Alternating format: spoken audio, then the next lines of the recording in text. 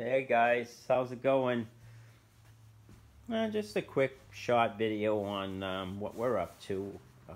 We're still putting coats of water locks up on the face frames upstairs. So we put out 3 coats of sealer on. We're actually going to hold off on the last 2 coats of satin because we got to get them end caps installed, and also we're working on our crown. We got to get that crown put up there. So what we did was we made a little mock-up of what we kind of wanted that crown to look like. We can't just go buy a piece of crown and have it in Purple Heart. So we had to make our crown anyways, but the crown that we wanted to try to use, the style, we knew we had to come up with our own type of a little twist on a crown molding, because if you look at this crown, which is probably the most common, this is a 4.5 inch, I believe, 4.5 inch wide crown. We have 3-foot wall cabinets, and they get pretty high up on the ceiling, towards the ceiling, but there's still enough space between the top of the cabinet and the ceiling because we have 9-foot ceilings. So we knew we wanted a wider crown, but we didn't want this conventional profile, which I guess you could consider it a colonial. I'm not sure what you would call it, but it has like a double curve and a cove at the base. And then the spring angle is, they call it a spring angle. It's how far it projects out off the face of the cabinet, is 38 degrees.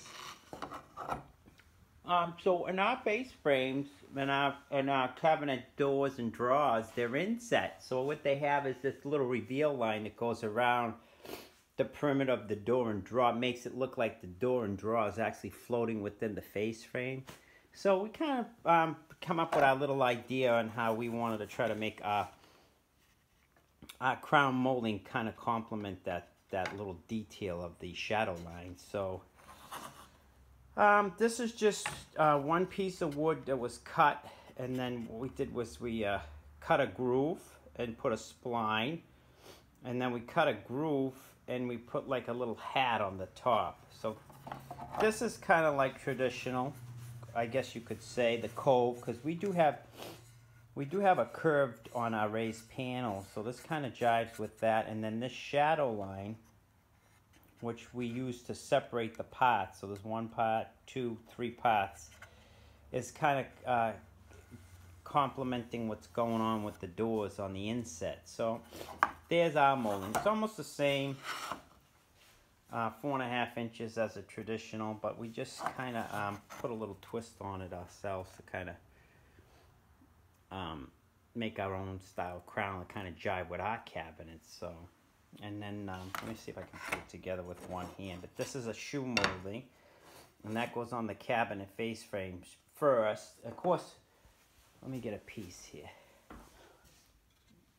Of course, the way we set it up is we have this top piece of the face frame extended, so when you put this together like that, you still have your 2-inch margin here, and then your doors start here with the shadow, and then and then this comes on next.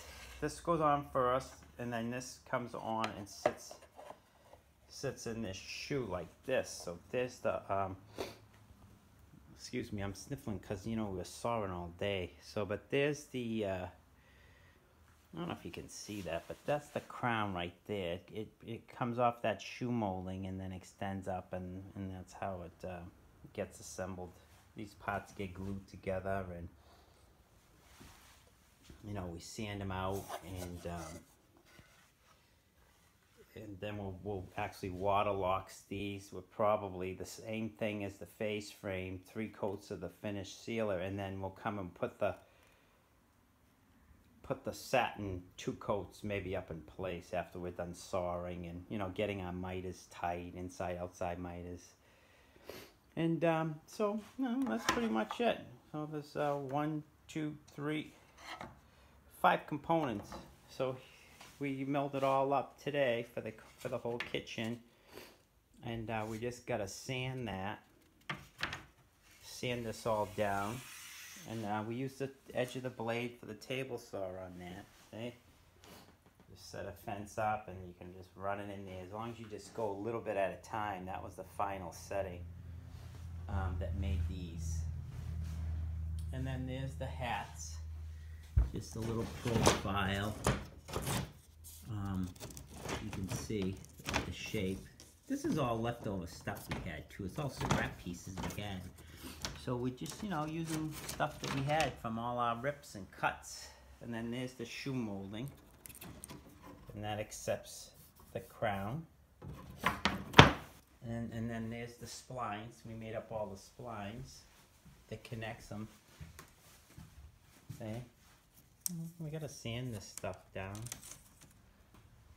And then that's pretty much it. There's your board.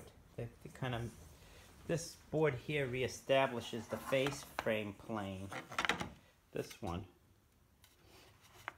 But anyways, you know, and then they shift out against each other. So when you, because you really visually look at these crowns from the ground, like a worm's eye view looking up, and then the light, the way the lights are recessed about 2 feet off the face of the cabin, and it casts the shadow down, you know, away. See, and then you'll get a flash of light at the bottom of the curve and a shadow, and those the top of the curve, and shadows inside those riglets, cork lines.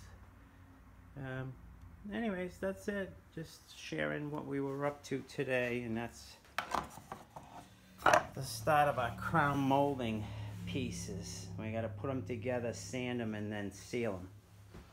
Anyways, guys, have a good one, and maybe we'll catch you on the next one. Take it easy.